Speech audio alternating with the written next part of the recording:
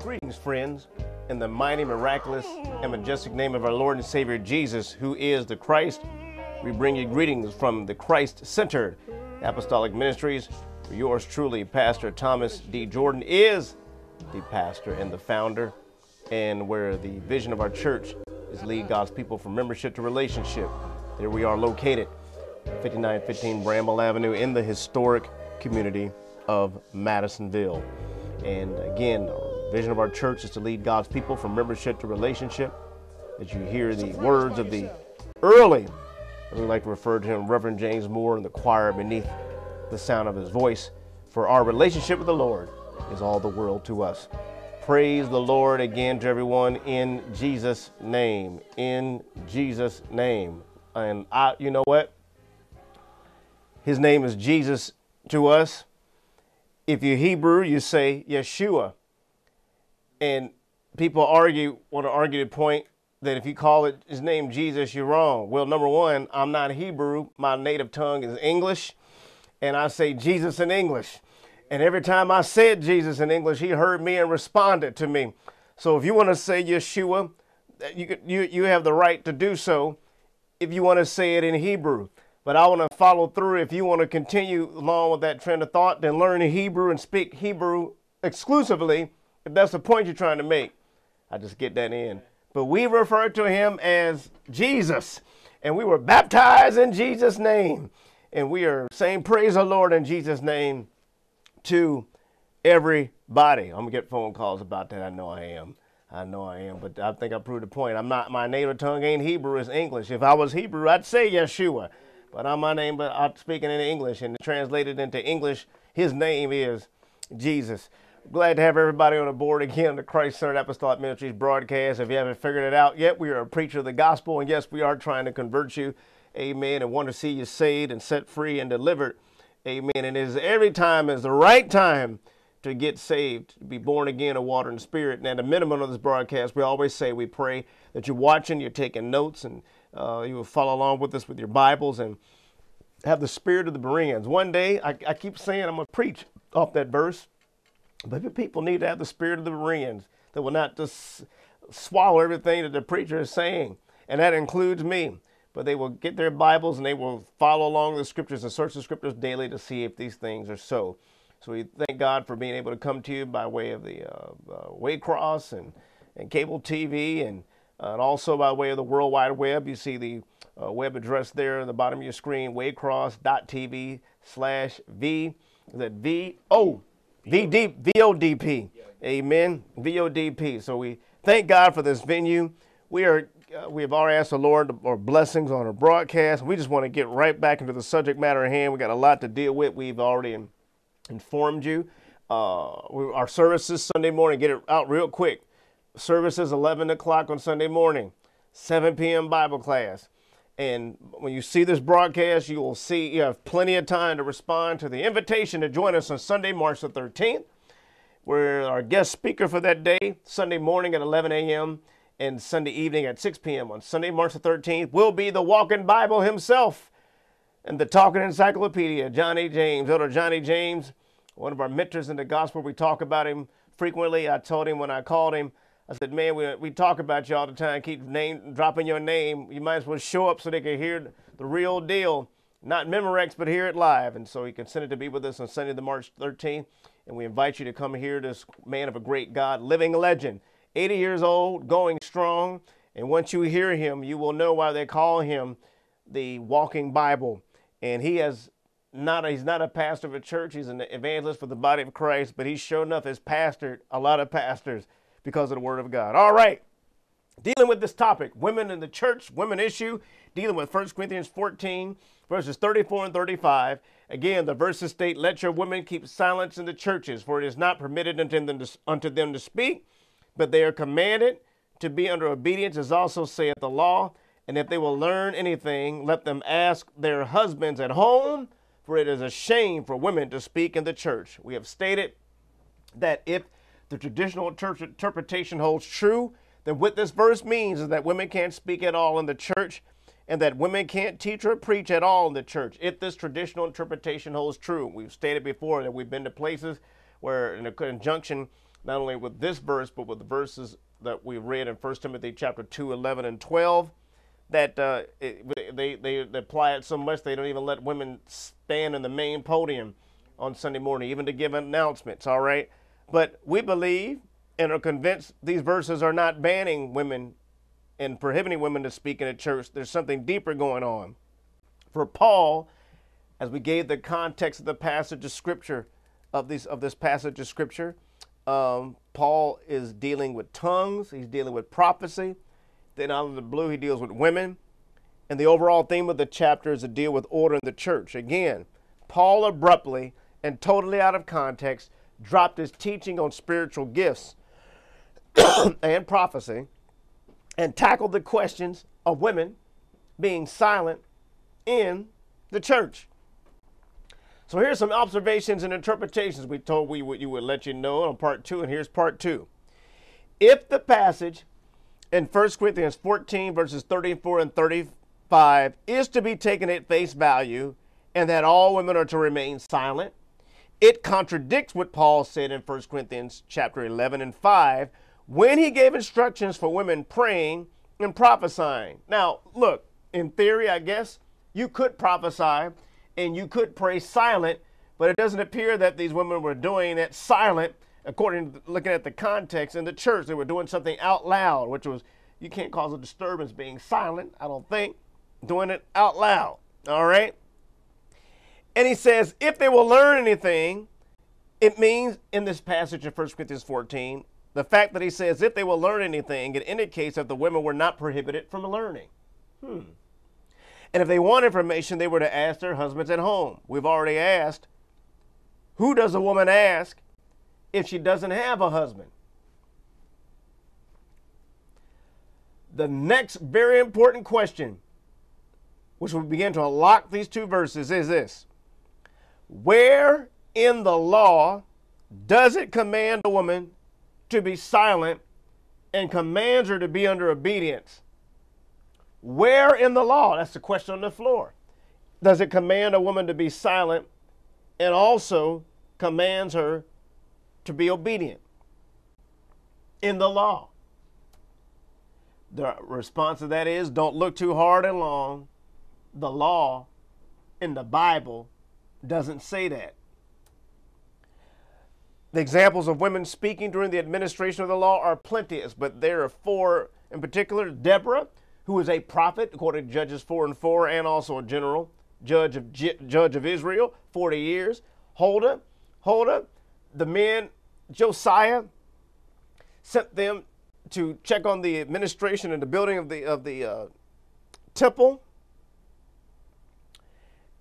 and he refurbishing of the temple, and upon them going to make sure the men were getting their just pay and their just due, there was a book of the law found in the temple.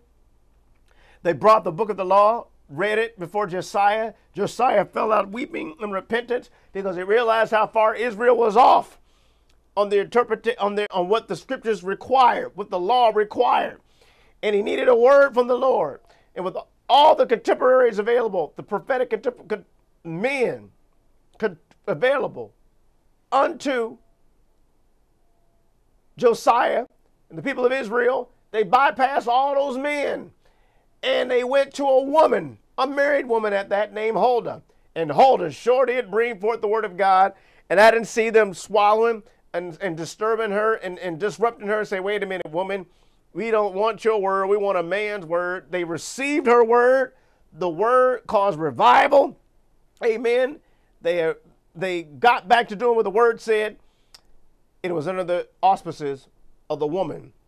Zelophehad's daughters stand up for their rights to have the inheritance of their father, because their father didn't have a male to inherit his stuff, but he had daughters. They spoke up. And Miriam, Micah 6 and 4, Miriam, sent by the Lord, and she did speak. Back in the day, I'll tell you a Johnny James story. There used to be a minister, Bishop Johnson was his name. I forget what his first name was. And at the time, he was ministering in Philadelphia, Pennsylvania. And at the time, Elder James, I believe, was a student in Philadelphia, and he would listen to him on the radio. And Bishop Johnson made this statement and said I will give anybody, he may have said $1,000. It was a big money amount, so we're going to use $1,000. If I have to correct it later, I will. But this $1,000, I give any man $1,000. And he said, I'll give any man $1,000 if he can show me anywhere in the Bible where God sent a woman. Elder James said he threw on his gym shoes, and he said he jogged anyway 3 days a week. He said he jogged down to the church. He got the usher's attention. He said Bishop Johnson and said on the radio, if he can, person can bring a verse of scripture to him in the Bible where God sent a woman, he would give him $1,000. He said, here's the man. I got the verse, and I want my money in 10s and 20s, please. The verse he had was Micah 6:4, where God said, I said, Moses, Aaron, and Miriam. Bishop Johnson heard him bring the scripture. Bishop Johnson said, I didn't mean that. He said, ain't that you said you meant. You said if any man can bring forth the scripture where God said he sent a woman, and I got the scripture. And he backed out. They threw him out the church. He came back in on another exit and another entrance door. He said, you put your goons, put their hands on me again. He said, you're going to be talking to my lawyers in the morning. The Bible, women spoke in the Old Testament. So for the fact that this verse in 1 Corinthians 14:34 said, let your women keep silence in the churches, for it is not permitted unto them to speak, but they are commanded to be under obedience, as also saith the law. The law didn't say it. Well, Pastor, what then, or what law then was Paul referring to? I'm glad you asked. The law that Paul was referring to was not the law contained in the scriptures, the Hebrew Bible, but the expression as also saith the law refers to the oral law of the Jews, now called the Talmud. It was the rabbinical tradition which Jesus often encountered in dealing with the scribes and Pharisees. Excuse me. Question. Well then, weren't the women disrupting service asking questions? It is difficult to recreate the setting of the Corinthian church when we don't have all the pieces of the puzzle. But there is documentation, and we do know that in the Hebrew temple and in the services for worship, men and women were separated by either an aisle or another level for women to sit at. They were segregated, men and women. It is an assumption that in this new thing that is called the church, seating arrangements were the same, and that also the early Christians worshiped primarily in a synagogue or a temple. They didn't. They did not. They primarily worshiped in houses. There is also a question of the proper place of the punctuation in the text in 1 Corinthians 14, verses 33 and 34. Notice this. In 1 Corinthians 14, verses 33 and 34, in the King James Version, it reads, for God is not the author of confusion, comma, but of peace, comma, as in all the churches of the saints, period. Let your women keep silence in the churches, or colon. It is not permitted unto them to speak, semicolon, but they are commanded to be under obedience, comma, as also saith the law, period. Notice how it is rendered in the New International Version, the revered New International Version, 1 Corinthians 14, 33 and 34. For God is not a God of disorder, but of peace, period. As in all congregations of the saints, comma, women should remain silent in the churches, period. They are not allowed to speak, comma, but must be in submission as the law says. What is the difference? King James Version just says, let your women keep silence in the churches. It is not permitted unto them to speak, but they are commanded to be under obedience, as also saith the law. Before that it said, for God is not the author of confusion, but of peace, as in all the churches of the saints. God is not the author of confusion, but of peace, as in all the churches of the saints. But the NIV says, as in all the congregation of the saints, women should remain silent in the churches. You see the subtle difference? The NIV is just the biasness of the translator in the NIV has made this an outright condemnation of women speaking in the churches when it doesn't read that way. Remember, punctuation did not exist in the ancient Greek text. Punctuation is something that has been added to our versions, including chapters and verses. The placement of the period in the NIV changes the whole reading of the text and really makes this sound like a universal principle applied to women. You have to watch all translations and versions, even the revered NIV. Then lastly, this is the punchline here. A tiny Greek word makes all the difference. It is hard for me, I don't have it, write it out for you, Put a vision in your mind, the letter N, in the bottom, here we do an N, like so you can see it in your screen. And this side of the N comes down longer, and it's got two what appear to be like vowel points above it. All right, that is a symbol. And the symbol represents an emotional rebuttal by Paul. It is called, by Greek scholars, an expletive of disassociation. Said, man, I didn't come to study that hard. Well, we must study the Bible. Study to show thyself approved unto God, a workman that needeth not to be ashamed, rightly dividing the word of truth. The closest English equivalent in English would be, what? Nonsense. Or, no way. Paul uses it 14 times in 1 Corinthians. He uses it twice here in 1 Corinthians 14:36. For he says, what? Came the word of God only from you? Or came it unto you only?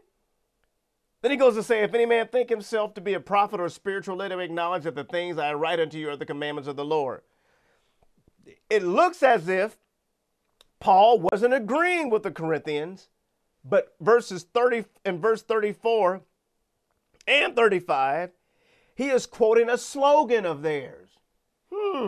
So those are not his words. He's quoting their words back at them. Again, the quote is from rabbinical tradition, not the Bible. And then in response to what they said, he goes, what? Hey, Bible ain't said that. It also appears in 1 Corinthians 1 and 13 where he goes, no way. Were you baptized into the name of Paul? 1 Corinthians 6 and 2, what? Do you know that the saints will judge the world? 1 Corinthians 6 and 9, nonsense. Do you not know that the wicked will not inherit the kingdom of God? 1 Corinthians 6:16, no way. Do you not know that he who unites himself with a prostitute is one with her in body? 1 Corinthians 6:19, what? Do you not know that your body is a temple of the Holy Spirit, who is in you, whom you have received from God? 1 Corinthians 7:16, or what? How do you know, husband, whether you will save your wife? 1 Corinthians 9 and 6, nonsense.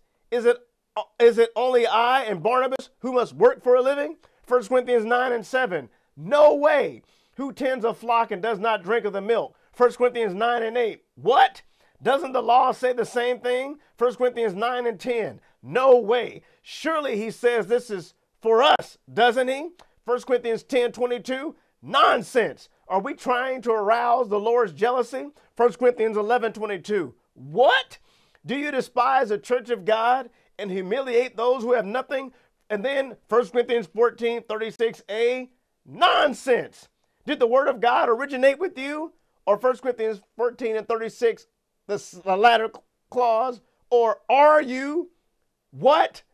Are you the only people it has reached? What came the word of God, King James Version, what came the word of God out from you? Or came it unto you only? Or what came it unto you only? Or you can even say nonsense. Came the word of God out from you? You understand the meaning? Again, he is responding to words they said. These are not Paul's words because, again, we have established the law doesn't teach such a thing. Again, he is quoting from rabbinical tradition, not the Bible. All right? In 1 Corinthians 14, another way to look at this, Paul commanded tongue speakers, verse 28, and prophets, verse 30, to be silent, as well as it appears, we could say it appears in verse 34. So if you were saying that those were Paul's words, he is not putting a universal principle applied to women being silent. If anything, another viable interpretation that was some commotion going on with women, he was trying to be silent right now, but not totally silent for all times in the churches. Of course, you would have to apply the same principle to tongue speakers and prophets, and they sure weren't being kept silent perpetually, because he says in verse 39, wherefore, brethren, covet to prophecy and forbid not to speak with tongues. But traditionally, understand this, at least in Pentecostal assemblies, it has only been applied as an absolute principle to women and not to the prophets or tongue speakers. Again, the key concept and principle to be applied from this passage is order in worship, not a denial of speaking at all for tongue speakers, prophets, or women. He's establishing order in the church. And two ways to look at it: a temporary, again, the straight in order if you would like to look at it. If you want to accept that these are Paul's words, verses 34 and 35, but the real clue and the real sound exegesis for this verse leads us to conclude, again, the expletive, what did I say? The expletive of disassociation, Greek scholars call it. He's going, what? Responding to something they said. They said women couldn't speak in a church and it had to be silent for all times and had to go ask their husbands. He's going, nonsense. Huh? Came the word of God out from you? Or what? Or came it unto you only? And so he's setting order. Everything must be done decently in order. That's the key to the text. For women, for tongue speakers, and for prophesying. And don't forget the point we established earlier. Prophesying in this passage, amen, is a presentation or ministering of the word of God. And there are some who teach in the church that women can be prophets, but they can't be teachers and or preachers, thinking that prophesying is just some gibberish, something spontaneous. Look, if you look at the way prophecy appears in this chapter, it appears that there's something systematically thought out, systematically delivered to the person so they can hear and understand what thus saith the Lord. And we saw in 1 Corinthians 11 and 5 that women were praying and prophesying, so he could not have been denying women the place to prophesy or to or to speak in the church. You got to put all the scriptures together. You got to look at every verse of scripture in the Bible that's dealing with women and compare scripture with scripture and come up with a sound interpretation. Because if you come up with the wrong interpretation, you have now disenfranchised over half the church and a majority of the folks sitting in our pews in the church. You go to any church on Sunday morning, they're full of women. Now, some churches are blessed to have it even and maybe more predominance of men. God bless you. But that ain't been my experience. And look, a woman is going to get saved before a man. Hands down, I'm telling you, a woman going to get saved faster than a man ever will. Man going to go down with the Titanic and trying to prove how big and bad he is. But a woman going to call for help, and she going to call on the name of the Lord, name of Aunt Jemima, she going to call on the name of somebody, and women will encounter the Lord usually first before man. That's been my experience. You have the right to argue and disagree. So it comes in that passage of scripture, it says, treating the woman like the weaker vessel. The woman is not weaker spiritually. What that verse is talking about on a norm, like you did with Proverbs, the Proverbs are basic principles, and then there's some exceptions to the rule, but those are basic norms. But there are some exceptions to the rules, all right? The norm is most men are stronger than women.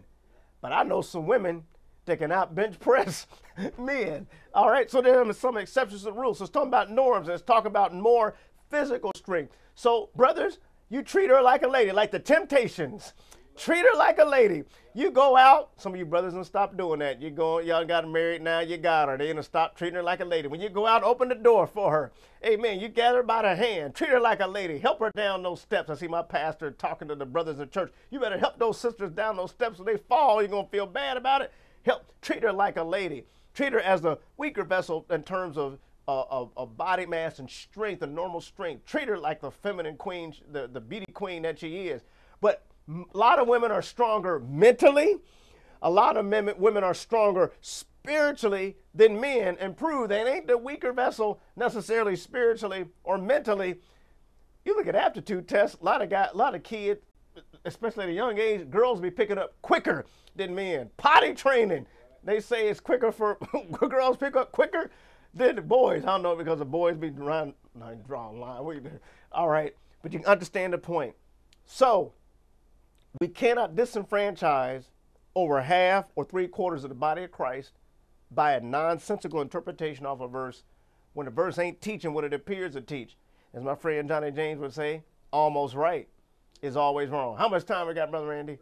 3 minutes. Amen. Time for us to wrap up. All right. We have established that 1 Timothy 2, verses 11 and 12 there's not a ban on women teaching or we say usurping authority over man. If you want to just use it as we understand the English language, God ain't for no one usurping authority if it's taking over authority out of a man or a woman. All right. The authority comes from the word of God. Authority is not resonant in a gender. It comes from the word of God. The word of God is the authority, and I want the word. I don't care who the vehicle is or the vessel is. Just give me the word. And we see here in 1 Corinthians 14, it is not an outright ban on women saying anything in the church. Amen. I know some women ain't going to have that anyway. Amen. If I'm sowing my money in here, I got to have something to say, amen, about where my money's going and how the tithes are being paid. And no foolishness going on here, but it is not a ban. It is a response of Paul to some rabbinical tradition that was being propagated in the Church of Corinth, and he is setting order in the church. All right, if you have any questions or comments, hallelujah. March 13th, praise God. March 13th, the Walking Bible will be at Christ-Centered Apostolic Ministries. There it is on the screen, 5915 Bramble Avenue in the historic community of Madisonville. March 13th, Sunday morning at 11 and Sunday evening at 6 p.m. The Walking Bible itself, the Talking Encyclopedia, my friend, my mentor in the gospel, one of my fathers in the gospel, precious man of God, 80 years old, going strong. Elder Johnny James will be with us that Sunday. We invite you to be out with us and enjoy the Word of God. And again, if you have any questions or comments about anything that we shared on this broadcast, you can address your cards and letters to Christ-Centered Apostolic Ministries, 5915 Bramble Avenue, Cincinnati, Ohio, 45227, and contact us by phone at 527-4567. We'll be blessed to have you. And in memory always of my father in the gospel, Bishop Nichols, we sign off this broadcast by saying, God bless you and heaven smile upon you is our prayer.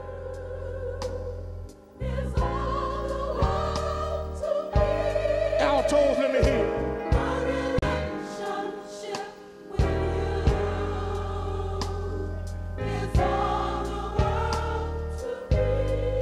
Let me hear you. My relationship with you is all the world to me. No. Quiet, my relationship with you. My relationship with you is all the world to me. Greetings, friends. In the mighty, miraculous, and majestic name of our Lord and Savior Jesus, who is the Christ, we bring you greetings from the Christ-Centered Apostolic Ministries, located at 5915 Bramble Avenue in the historic community of Madisonville. Yours truly, Pastor Thomas D. Jordan, is the pastor and the founder, where the vision of our church is to lead God's people from membership to relationship, as you hear the words of the early, as we like to call him, Reverend James Moore, again, for our relationship with the Lord is all the world to us. Praise the Lord again to everybody in that electrical region and digital region we call television land, and also coming to you by way of the World Wide Web. We say praise the Lord in Jesus' name to everybody. Welcome to the Christ-Centered Apostolic Ministries broadcast. And we are here for no other reason to uplift the name of Jesus and to glorify his name and edify his people. And as we like to get started on every television broadcast, we let you know up front that yes, this is a church TV broadcast. We are using the Bible. And yes, we are, when all is said and done, trying to convert you, proselytize you, evangelize you, witness to you, and all the above and everything else you want to use to describe what the purpose and ultimate purpose and name of this broadcast is, and is truly to see men and women, boys and girls from all walks of life, all ages, come to know the Lord and Savior Jesus Christ as their Savior, to be born again according to the Scriptures. And at a minimum, we pray as you're watching this broadcast, as you're taking notes and you're making your personal assessments, taking notes, following along with us in your Bibles, that you will search the Scriptures daily, as we like to say, have the Spirit of the Bereans in the 17th chapter of the book of Acts, verse number 11, as they search the scriptures daily to see if these things were so. Follow behind the preacher, test the word of God that is given on this broadcast, and tested by these scriptures, the scriptures, which are the acid test of anything that men or women or whoever is ministering or preaching or teaching is saying in the name of the Lord Jesus Christ. And before we move any further, we want to just ask, Father, Lord God, your blessings upon this broadcast. Thank you for your grace and mercy, and again, your traveling mercies, Lord God, as we have been on the highways, and Lord God, and protecting our family and keeping our family. And thank you again for this tremendous opportunity to bring your word to the masses, Lord God, by way of television and way of the World Wide Web. We pray, Lord, most fervently, Lord God, that some soul would come to know you and to be saved and set free from the clutches of sin, and to know, Father, the hour that we're living in, that you are coming just like you said you would. I pray, Lord God, a blessing on our city right now and around the country, especially in this time of the summer, Lord God, and bless our elderly, Lord God. Keep them and bless them, Lord God, that there be no deaths due to the heat, Lord God. We pray that they will be ministered to effectively. And we pray, Lord God, for the young people, Lord God, the young men and women, Lord God, in our streets of Cincinnati and around the tri-state area, Lord God. Bloodshed, Father, stem the tide. Bloodshed, let a revival sweep, cause revival to sweep through this city, Lord God. Bless our president, our leadership in this country. Bless our leadership in our churches, Lord God, across the city, across the country, and worldwide, Lord God. Raise up godly leadership that will hold to the standard of righteousness and holiness, Father. And it again is our pleasure, Lord God, to serve you. We love you unequivocally, Father. In Jesus' name, bless our producer and director, Brother Vandivier, Lord God. Thank you for his labor, and Lord God, for this city of the last 30 years, Lord God. It is in Jesus' name we pray. Amen. I want to thank God again for the opportunity, and we extend to you a cordial invitation to worship with us at Christ-Centered Apostolic Ministries, 5915 Bramble Avenue, Sunday morning service at 11 a.m., and then Wednesday Bible class at 7 p.m. are our two main services through the week. Sunday morning, 11 a.m., Wednesday evening Bible class at 7 p.m. And also you can give a little promotion. You can tune in also to us on Wednesday afternoons for the radio broadcast at 1320 WCVG, 1320 WCVG, 3 o'clock on Wednesday afternoons. Also for radio broadcasts. So we got your radio, got your TV, got your internet. All mediums trying to get the word out about Jesus, who is the Christ. And so we pick up on our studies in which we have embarked upon several weeks ago, and we are dealing with the issue of the return of Jesus Christ, why Christ must return. Talking about Jesus, who is the Christ, the Messiah, the anointed one, Jesus Christos, Jesus the Christ, why Christ must return. And as a little help with the subject, we're utilizing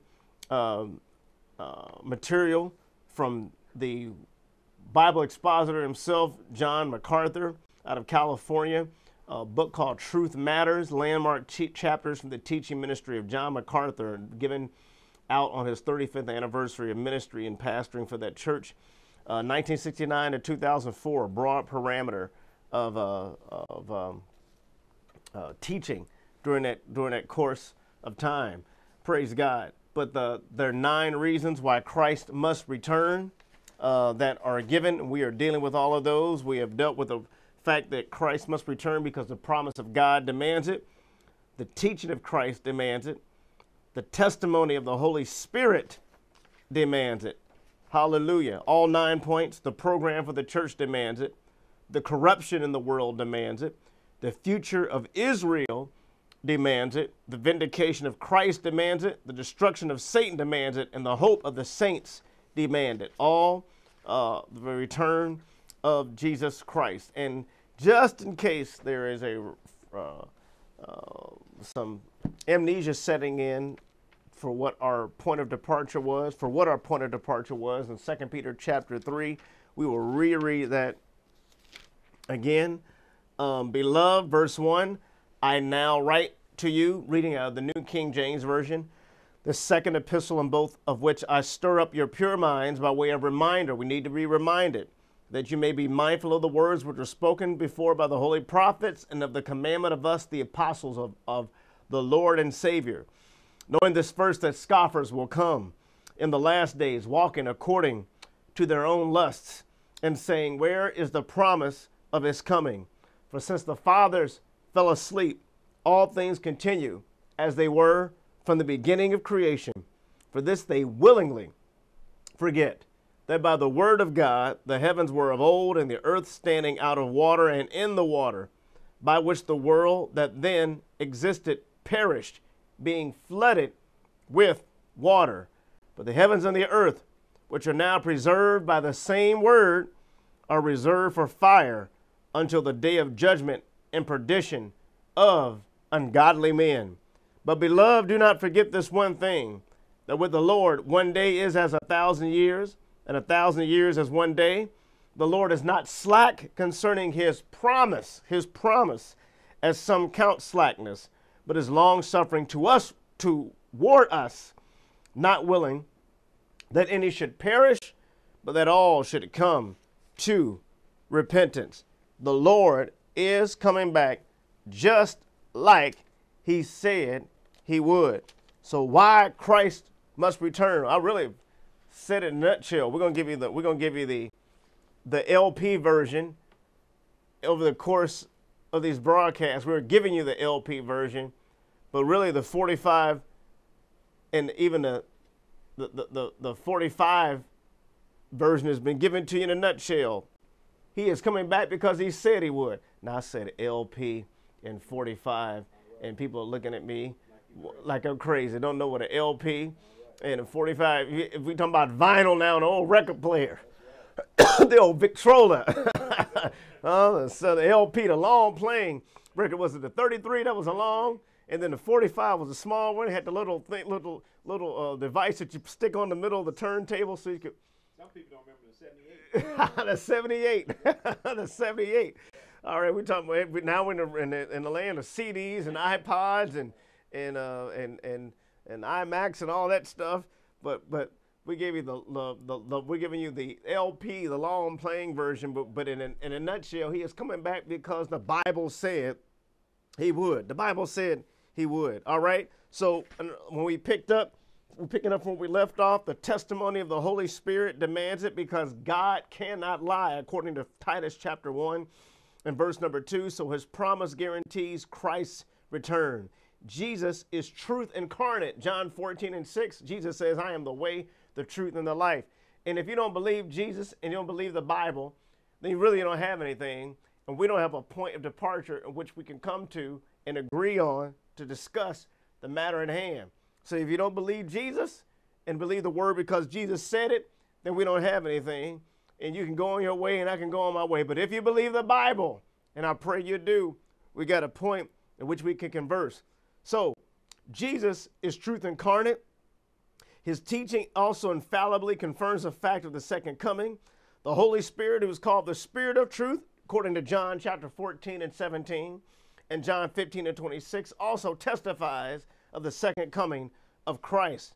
The Apostle Paul wrote these words under the Holy Spirit's inspiration in 1 Corinthians chapter 1, verses 4 through 7, where Paul says, I thank my God always concerning you for the grace of God which was given to you by Christ Jesus, that you were enriched in everything by him, in all utterance and all knowledge, even as the testimony of Christ was confirmed in you, so that you come short in no gift, eagerly waiting for the revelation of our Lord Jesus Christ, when he shall be revealed in the sky. Hallelujah. When he shall crack us through the clouds, amen, and return with the saints in glory. So the Holy Spirit, who authored the Bible, is testifying about the return of Jesus Christ. Hallelujah. He confirmed the same promise through several of the New Testament authors. Paul wrote, our citizenship is in heaven, from which we also eagerly wait for the Savior, the Lord Jesus Christ. Philippians 3 and 20. He encouraged the Colossians with this when he says, when Christ, who is our life, appears, then you also will appear with him in glory. Colossians 3 and 4. And he had much to say about the Lord's return in his epistles, to the Thessalonians. For example, 1 Thessalonians 4, verses 16 and 17. For the Lord himself will descend from heaven with a shout and with the voice of an archangel, and with the trumpet of God, and the dead in Christ will rise first. Then we who are alive and remain shall be caught up, or raptured, snatched up, caught up together with them in the clouds to meet the Lord in the air, and thus we shall always be with the Lord. 1 Thessalonians 4, verses 16 and 17. The Holy Spirit further confirmed the promise of Christ's return through the writer of Hebrews, Hebrews 9:28. So Christ was offered once to bear the sins of many, and to those who eagerly wait for him, he will appear a second time. Hallelujah. New King James Version, he will appear a second time. First time he came back to deal with sin and to become the offering for sin. Thereby he went to the cross. The second time he comes, as I like to say, it would be like Flip Wilson, and here comes the judge. They slapped him the first time. They spit on him the first time. They put a crown of thorns on his head the first time. They pierced him in his side the first time. They assassinated him and sent him to a unrighteous death on the cross, lied on him in court the first time. But the second time, here comes the judge. He's going to be coming to judge, amen, and to collect his people from all four corners of the earth. And we eagerly wait for him. Listen, after I leave this broadcast, I am married to the best cook in the world. She got to be the top. I love my mama, but I got to put my wife at the top. But she is the best cook in the world. My wife's Sister Jacqueline Marie Valentine Jordan. I told you, I got preachers that come in town just to eat her cooking. And after I leave here, I am eagerly waiting to go home and eat some of her cooking. And I don't care what it is. My wife can just look at the box and make something to presto, and it come out tasting good. I am eagerly waiting to go home and eat her cooking. Well, you know what? The thing beyond eagerly waiting to eat my wife's cooking, I am eagerly awaiting the return of Jesus Christ, because he is coming back just like he said he would, and the Holy Spirit who authored the scriptures said he would come back. And you will find the promise reiterated also in the epistle of James. James chapter 5, verses 7 and 8. Hope you have your Bibles. Therefore be patient, brethren, until the coming of the Lord. See how the farmer waits for the precious fruit of the earth, waiting patiently for it until he receives the early and latter rain. You also be patient. Establish your hearts, for the coming of the Lord is at hand. Now, somebody just said there, Rich, I caught you. That was written a long time ago. And James said the coming of the Lord is at hand. All right. We have already established in 2 Peter chapter 3 that the Lord is not slack concerning his promises. Some count slackness. Verse number 9, 2 Peter 3 and 9. But is long suffering toward us, not willing that any should perish, but that all should come to repentance. But the verse before that says, but beloved, do not forget this one thing, that with the Lord 1 day is as 1,000 years, and 1,000 years is 1 day. People trying to prognosticate on exactly and pinpoint the day when the Lord shall return, try to get into biblical mathematics and start dating stuff. And when they do that, I ask them, what calendar are they using? Are you using the Gregorian calendar? Are you using a Julian calendar? Are you using a Jewish calendar? Are you using a calendar that was in existence before the turn of the 20th century? The calendar was changed. There have been zoodapdillion, I'm exaggerating a little bit, there have been tons of calendar changes and calendars, especially pertaining to North America and the United States of America. What calendar are you using? So people try to date stuff and they try to get into equations like 1,000 years here and 1,000 years there. Listen, the Bible is not saying 1 day in biblical numerology equals 1,000 years, or is not saying 1,000 years equals 1 day. They talk about 7 days of a time period, or day represents a time period. All it is saying is, and we've said this before, we say it for emphasis and for your remembrance.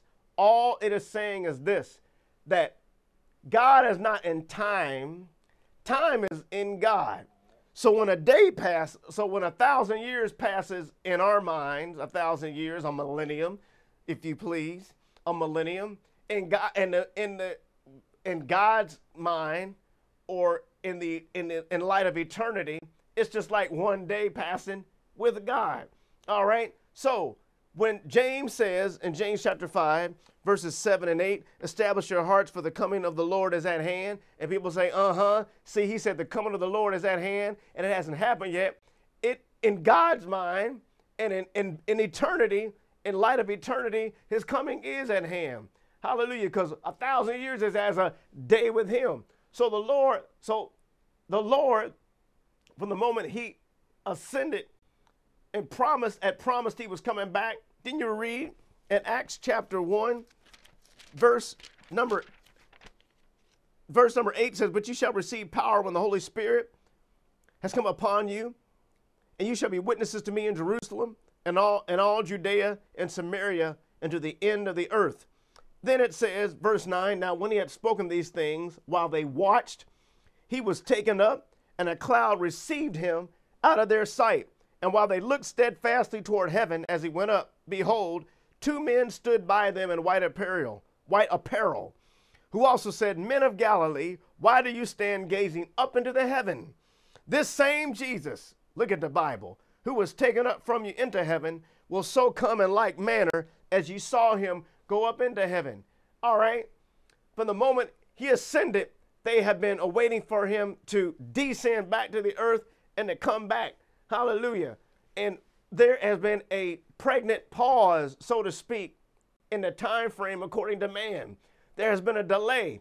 Why has there been a delay? The delay is to give millions and thousands a chance to come to the Lord. But guarantee you, he is coming back. We like to say again, the return of the Lord is not necessarily immediate, meaning I'm not guaranteeing he's coming back in the next 30 seconds, and I'm not guaranteeing he's coming back in 2009, all right? I don't know. He could come back in the next 30 seconds. He could come back in the next minute, next hour. He could come back in 2010 or 2009. But we do know this. It is imminent. He is definitely coming back. Listen, we are in summer, and should the Lord tarry, continue to delay his coming, just like it is done since the beginning of time, behind summer, fall's coming. And if we keep living, fall is going to be taken over by winter. And thank God winter doesn't always last. After winter comes spring, and the cycle repeats itself. Summer, fall, winter, spring. Summer, fall, winter, spring. It's coming. Well, just as sure as the seasons will change, Jesus is coming back just like he said he would, and the Holy Spirit testifies to it. The testimony of the Holy Spirit demands it. Peter penned similar inspired promises. He said, gird up the loins of your mind, 1 Peter 1:13. Be sober and rest your hope. Listen to this. Rest your hope fully upon the grace that is to be brought to you at the revelation of Jesus Christ. When it says the revelation of Jesus Christ, it means when the Lord will be revealed out of heaven. When he shall make his return back, he shall be unveiled. The book of Revelation, really the unveiling or the manifestation of Jesus Christ. So whenever you see the term, the revelation of Jesus Christ in the Bible, it is talking about his coming. And another, in 1 Peter 5:4, when the chief shepherd appears, you will receive the crown of glory that does not fade away. Can you get the picture now? The Bible is saying that Jesus is coming back. The Spirit also confirmed this truth through the Apostle John. 1 John chapter 3, verse number 2, one of the most blessed promises in Scripture, and I am reading Reverend MacArthur's words verbatim. Beloved, now are we children of God, and it has not yet been revealed what we shall be, but we know that when he is revealed, we shall be like him, for we shall see him as he is. So again and again, the Holy Spirit testifies through the writers of the New Testament that Christ is coming a second time. Don't listen to the fool who is trying to persuade you that this is nonsense, that this is hogwash, that this is baloney, and just go on, que sera, sera, what will be, shall be, that the earth was created by a big bang, and we're just a mass of molecules rolling into space. I'm here to tell you, and I don't want you to be left behind. I want to be like the movie, get on the bus. The bus is coming, and it's a design, and it's no excuse for you not to be on the bus. Backtrack thousands of years back to Noah. Noah's trying to tell them it's going to rain. They didn't believe him, but all they had to do was get on the ark. I'm trying to tell you, I don't want you to be left. Get on the ark. The storm is coming. It's going to rain, but you don't have to get left behind. All you have to do is believe it and receive it. He's coming a second time. His testimony through the pens of the men whom he employed as instruments to write the inspired word of God as a third infallible witness to that of the fact that the Father has testified to it, and the Father incarnated in the Son. The promise of God demands it. The teaching of Christ demands it. And now the Holy Spirit is still testifying that Jesus is coming back. Then next after that, Jesus has got to return because the program for the church demands it. God's got a program. God is not willy-nilly. God is not doing things haphazard. God has a plan and a design for the world individually and collectively. I interject this thought. My niece, God bless her, asked me one time that she had heard something on TV. You got to watch out what you're hearing on TV, including this preacher. Got to watch out, got to check it out. And it was a question about the will of God, that there really isn't an individual plan for people, is really just a general plan of God. And I said, there is an individual plan, but the individual plan that God has for us conforms to his overall plan for the world. He had an individual plan for Moses and a purpose for Moses. He had an individual plan for Abraham. He had an individual plan for David. He had an individual plan for Joseph. He had an individual plan for Paul, or a purpose, if you will, but the individual purpose or plan fit into the broad context of his great plan for the world. Listen, if it's not edifying the body of Christ and edifying the world at large, and if it's not glorifying God, it ain't God's plan. But if it's God's plan, it will fit in the context of his broader plan, which he has for the world. And if you know where the world is headed, you'd be getting your ticket and trying to get out of here, because we read in 2 Peter chapter 3, hallelujah, verse 10, but the day of the Lord will come as a thief in the night, in which the heavens will pass away with a great noise, and the elements will melt with fervent heat. Both the earth and the works that are in it will be burned up. And it ain't about you believing it.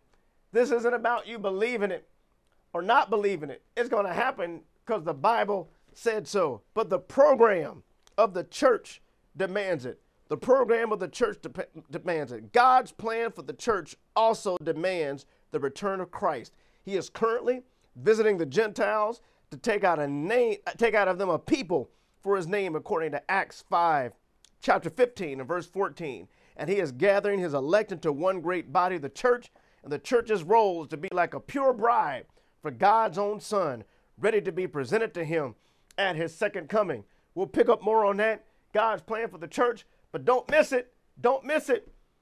Don't get like the fool, and don't be hoodwinked. Don't be bamboozled. Don't be run amok. Don't be taken for, like I said, don't let the play the 3-card Molly on you with your soul. All you got to do is believe and receive. And I give you the words of the Apostle Peter on the day of Pentecost. If you believe, the response and the action behind the belief, and coupled with repentance, repent, be baptized, every one of you, in the name of Jesus Christ for the remission of sins. And God has promised he will fill you with the gift of the Holy Ghost. Friends, if you have heard anything on this broadcast that you have questions about or concerns, you can address your cards to the address on the screen, 5915 Bramble Avenue, Cincinnati, Ohio, 45227. You see the number 527-4567. And again, take time and drop us a line. And until the next broadcast, may God bless you and heaven smile upon you is our prayer. Sopranos by yourself.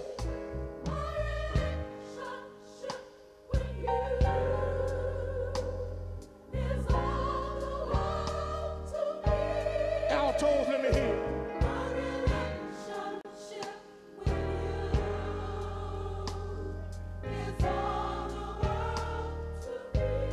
Tenors, let me hear.